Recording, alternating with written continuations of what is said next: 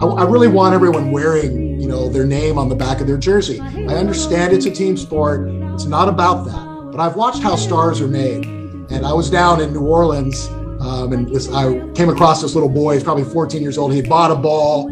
I said, "Hey, did you have a good time today?" It was his first rugby match. He said, "Yeah, I did." I said, "Who is your favorite player?" And he couldn't answer the question. He just looked at his dad. And, we've watched how American sports make stars. You watch Kobe Bryant and LeBron James and Tom Brady and some of these others, and that helps build it. We've got to tell that story better.